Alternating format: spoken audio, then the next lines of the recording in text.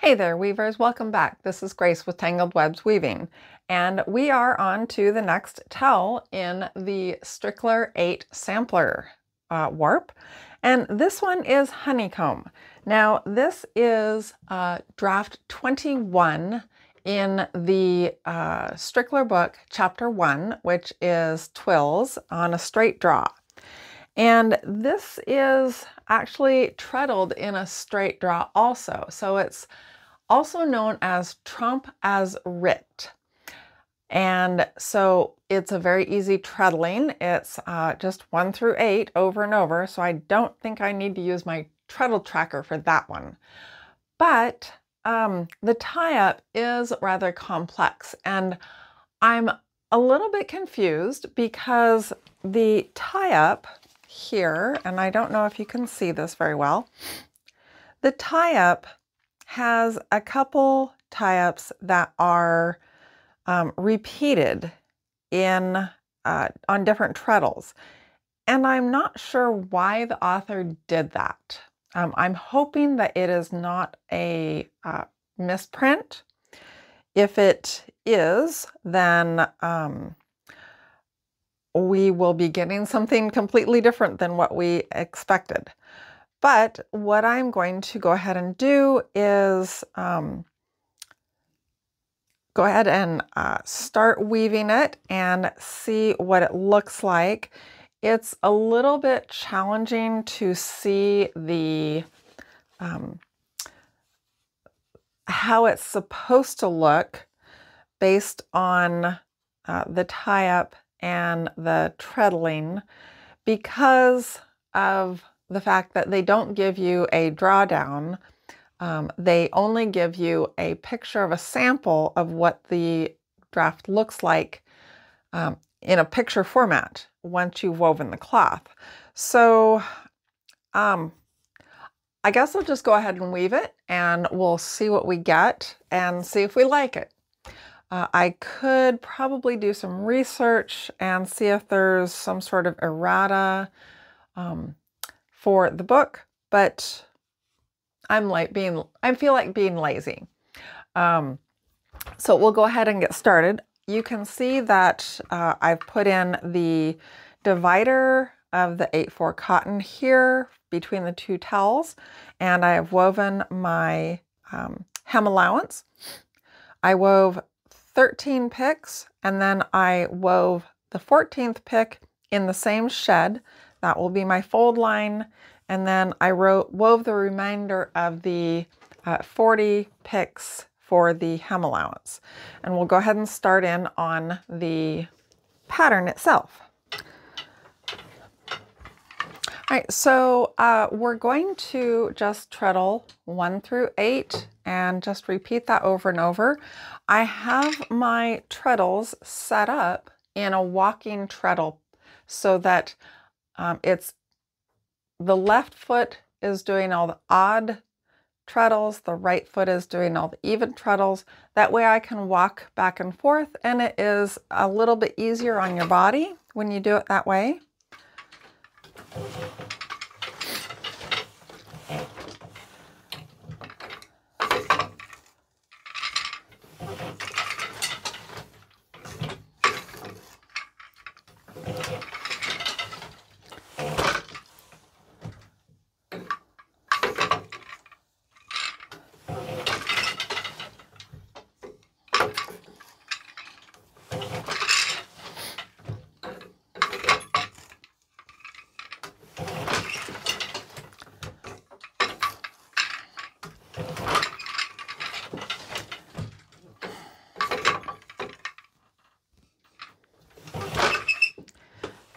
So,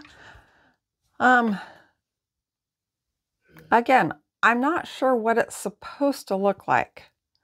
So I think I'm gonna maybe do a little bit of research and see what everybody else out there says as far as if there should be an errata for this particular draft.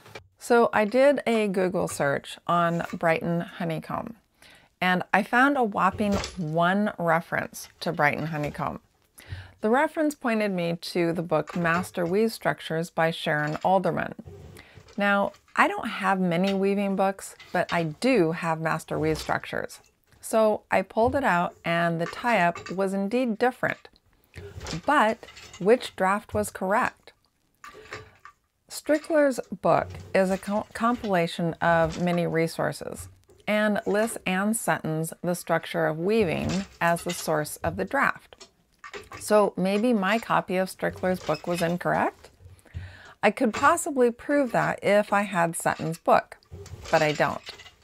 However, my regional library does have a copy, but not at my local branch. I'd have to request a transfer to my branch, which would take about a week. So while I waited for the library transfer, I decided to tap the hive mind for a honeycomb draft. Get it? Haha. Pun intended. I posted the question and one of my weaving forums responded with a link to a blog post from June of 2011 about Brighton Honeycomb. According to the author, Brighton Honeycomb is not a very widely discussed draft online or in weaving forums. And I believe that based on my search and lack of results. However, it does appear in several books on 8-shaft drafts as an alternative to waffle weave. The problem is, most of the drafts are wrong. Well, according to the blog poster. So I wasn't crazy after all. The draft in the Strickler book and Anne Sutton's and several other weaving books on 8-shaft drafts has been written incorrectly for a Brighton honeycomb. And what I mean by that is it's not really wrong unless you're expecting something different. There is a pattern in the January-February 2020 issue of Handwoven magazine that uses the Strickler draft number 21, which is Brighton Honeycomb. A friend on my weaving forum was weaving it and she was getting exactly what the magazine pattern showed and it looked fine.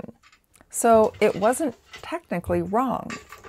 But if the pattern is claiming it's Brighton Honeycomb, which has a specific definition based on the Alderman book, then it is wrong.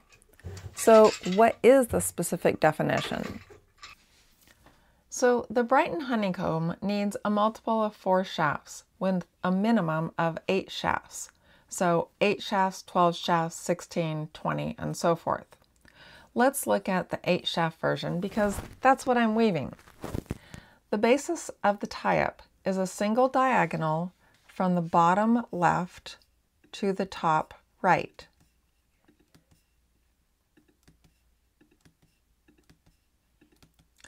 This is crossed by a double diagonal from the top left to the bottom right.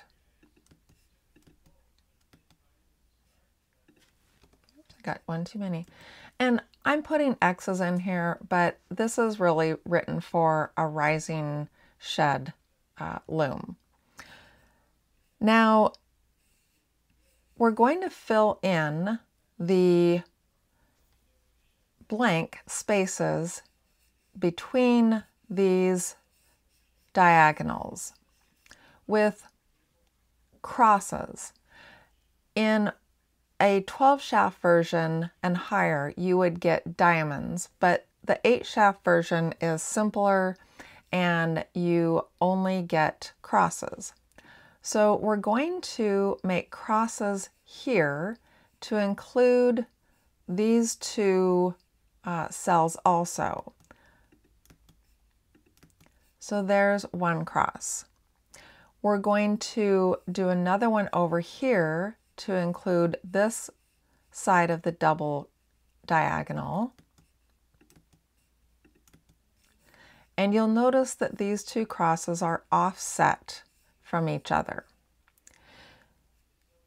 Now, we're going to create a cross here, but with this cross, the bottom of the cross gets wrapped around to the top of the tie-up. And then we will create across here, and the top of this cross gets wrapped to the bottom of the tie-up here. Now, if you look at this, there are crosses here, here, here, here, with it wrapping over to here. This one is here, wrapping over to here. You have a cross here, wrapping over to here. And you have a cross here that wraps over to here. I might have said that one already. Did we get that one? Yes.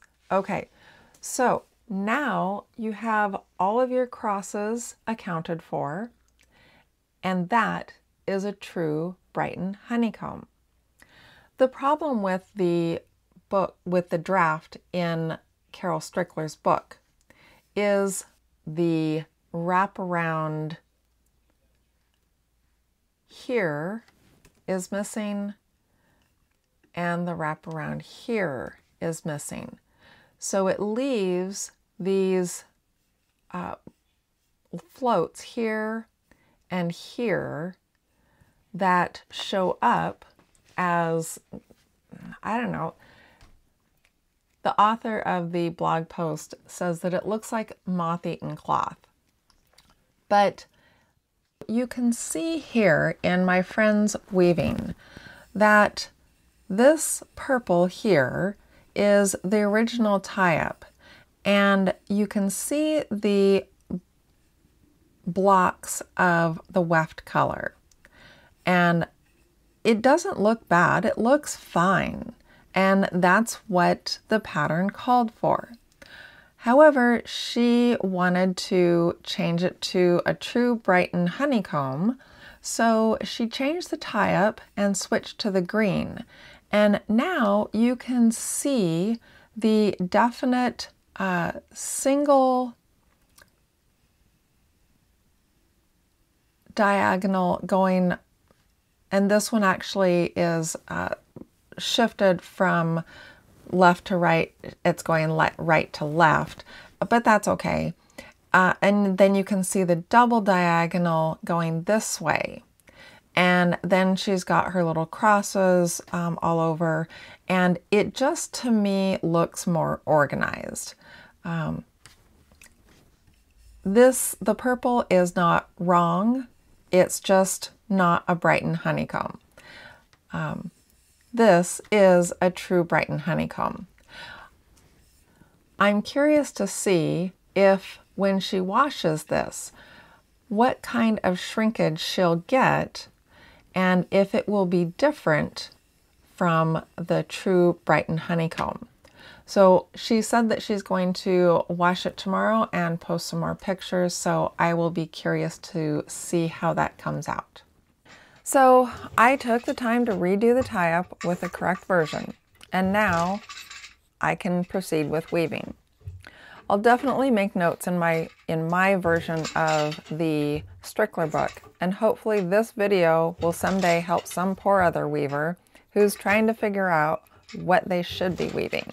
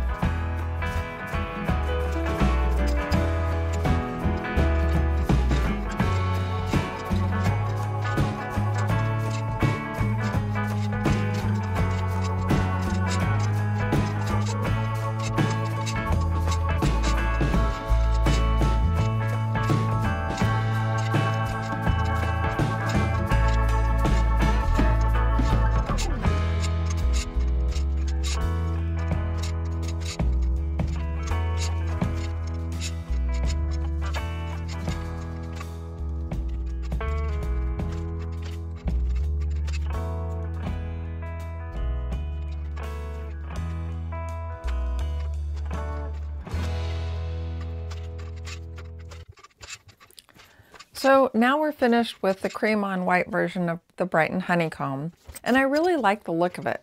It looks very elegant. I'm thinking that it will probably shrink up a bit since it's an alternative to waffle weave.